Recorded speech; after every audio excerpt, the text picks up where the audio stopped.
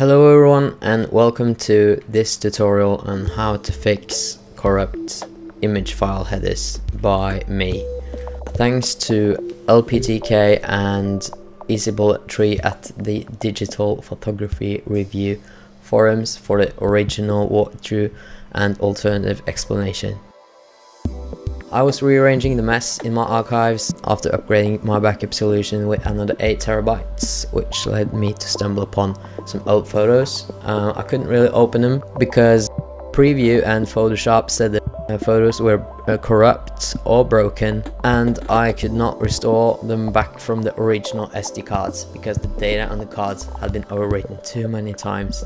I refused to give up that easy though, but everyone I asked said I was out of luck, that you could not restore raw image files, and started going about the same old how important it is to keep your files backed up.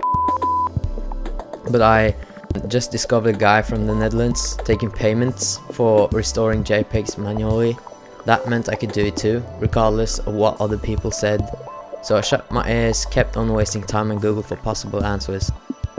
If you try or have tried to open your file with EXIF tool by Phil Harvey and it's unable to read the metadata, simply ignore it.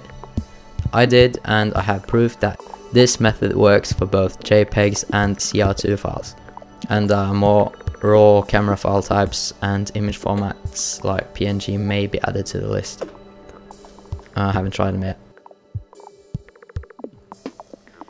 I don't know much about coding, but JPEG, unlike some other file formats, doesn't really have a file header, just a start of data marker and some start of image markers with some rules. These markers delineate sections, one of which is the EXIF data, one of which is the image data, and there may be others.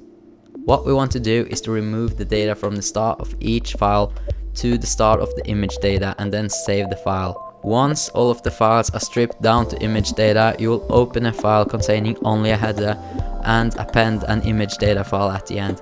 Save that file and open a header, append image data, and so forth. Here is how you do it in steps. Install a hex editor. I used XVI32. You can download it here or you could click the link in the description.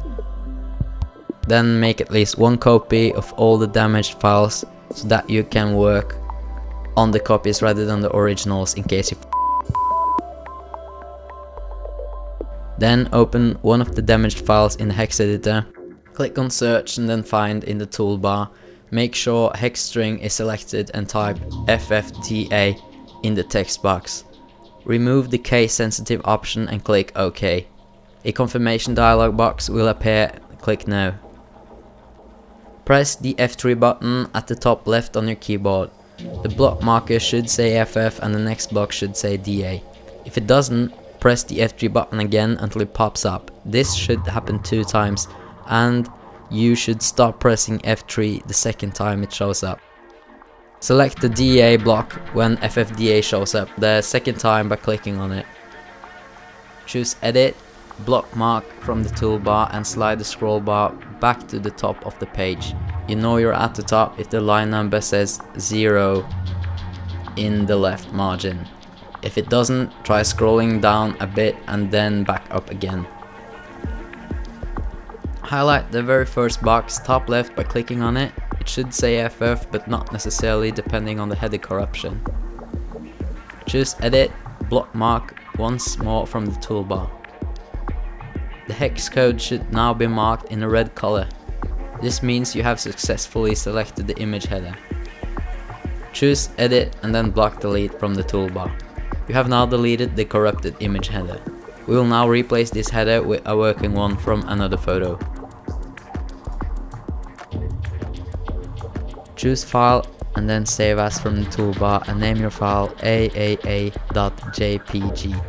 Choose File and then Open from the toolbar and select an image with the same file type as the one you're repairing, preferably one taken with the same camera and lens or edited in the same software as the one you're working with. Same orientation and file size as well, if possible. If you have a hard time finding it, try searching for examples on Google specifying model and lens. Then repeat the steps by clicking on the timestamps in the description below. to mark the header of your working image. Choose Edit, Clipboard, Copy from the toolbar. Choose File and then open and locate AAA.jpg. Do not save the changes to the previous photo if asked. Then choose Edit, Clipboard, Paste, and then File, Save As to save the image with the new header. And you are done. Your corrupt image file will hopefully open in a picture viewer, Photoshop or similar. If it's still corrupt, try repeating the steps and copy the header of another working photo. Alright, I hope you found this useful. It certainly helped me a lot. Feel free to contact me on Twitter @surplus1 if you have any questions, want to script this or make a program to automate this painful process. I would love to have it.